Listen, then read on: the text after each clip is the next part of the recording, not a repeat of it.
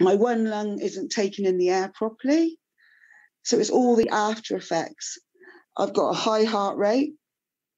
Even when I was on a ventilator, my heart stopped twice.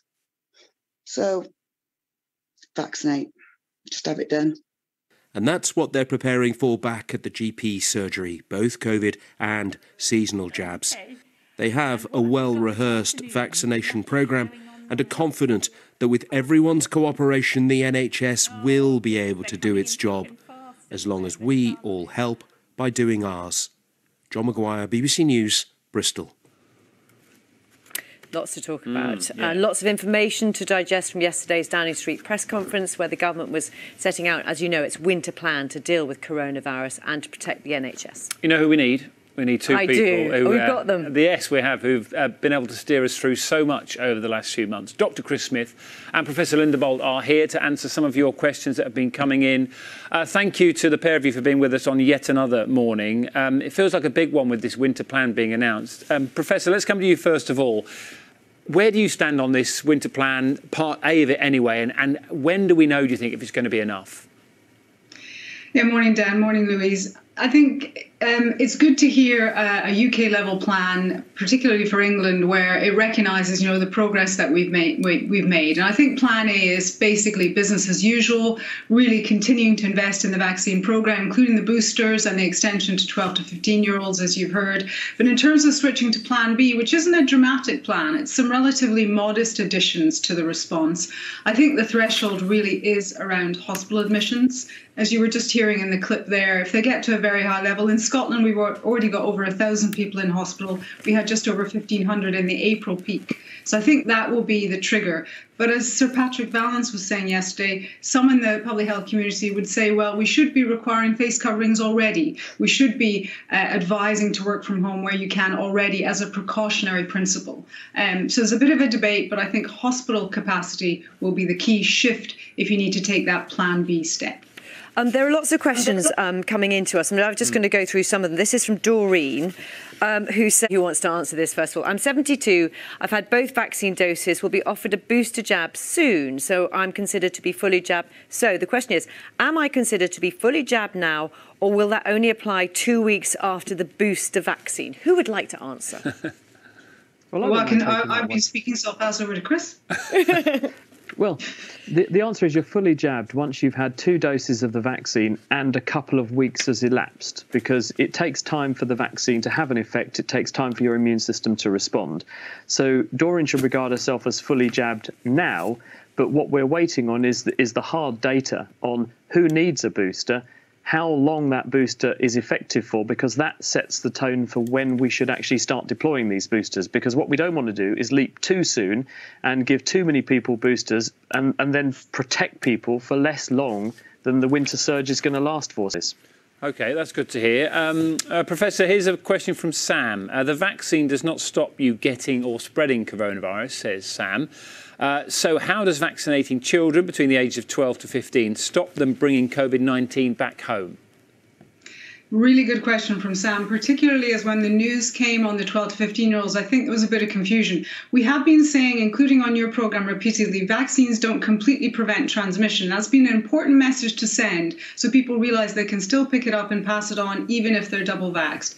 But it does reduce the chances of transmission. And let me just briefly highlight 2 studies. The hosted study of thousands of healthcare workers in England showed that they were 40 to 60% less likely to pass on the virus to somebody in their household if they'd been vaccinated. And another study in Scotland, Public Health Scotland, again, healthcare workers, just 1 dose, 30% less likely to pass it on. So the vaccines do have a role in reducing transmission, even though they can't completely do it. So I think when younger children are vaccinated, it will contribute to them not picking it up, not passing it on, and importantly, not becoming unwell. And also all the issues around reducing disruption to education. So reduction in transmission, but not completely avoiding or eliminating that risk, but it will make a contribution. I think it's important to emphasise that. Chris, can I ask you as well, but speaking to the Health Secretary earlier, I asked him what would be the trigger to implement so-called Plan B. And there's not exact clarity on that at this point, is there? No, it seems quite vague. It seems to hinge on the performance of the NHS predictably, because there are a number of balls in the air here. As you heard in the previous report, we're also keeping a weather eye on what flu is doing and what other seasonal respiratory infections are going to throw our way. And there's a reason to be cautious here, because the restrictions that we've had in place for controlling coronavirus and the fact that people have not been travelling around the world means that we've had a historic low in the levels of influenza infection.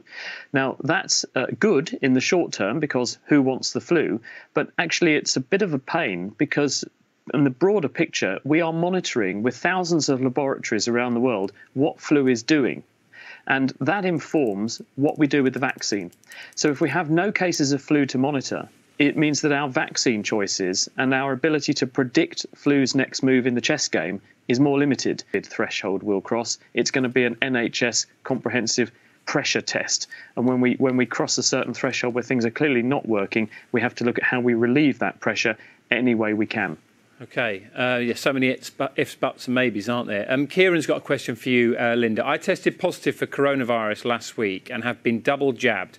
When I recover, will my immunity against COVID have increased?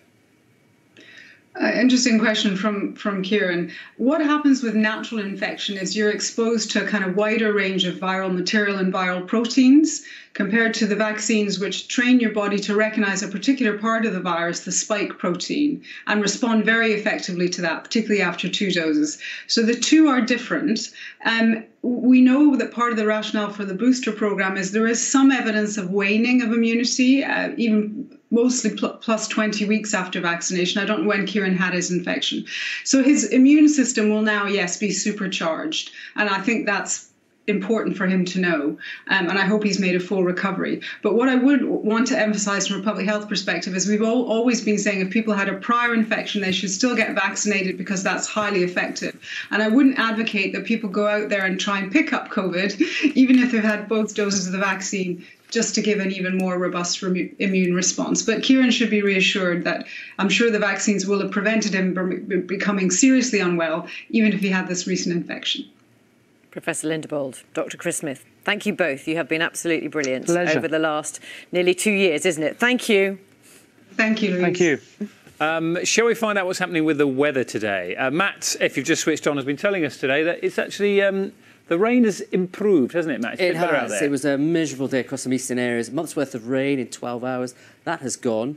Daytime nice. The morning's a little bit more of an autumn feel to it at the moment. And we'll see that over the next few days. Very good morning to this. And I've just been told I'm not on at 9 o'clock, so this is goodbye from me to you. We've only been together for 9 months out of your 20 years, but it's been great.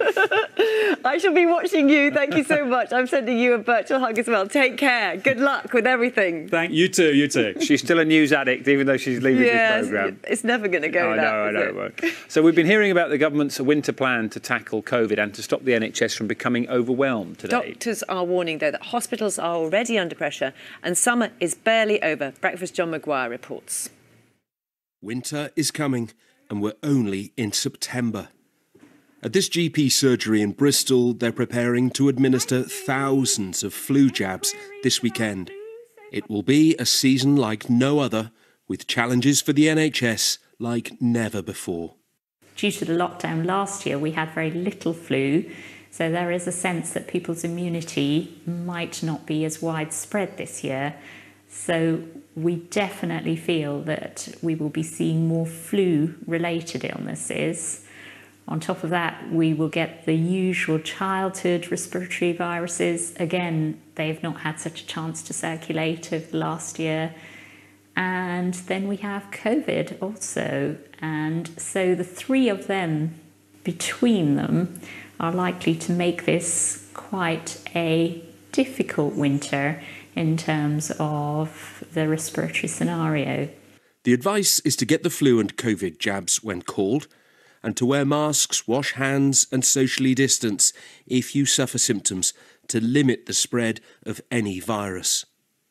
Booster jabs for over 50s are expected to start within days. The government's hope is to avoid any return to restrictions. I think we have to learn to get on to live with the virus. Vaccination is clearly one of the ways ahead, but we shouldn't forget that there are other measures like distancing, like washing your hands, like face masks. Yeah, I think you've just got to carry on as normal now.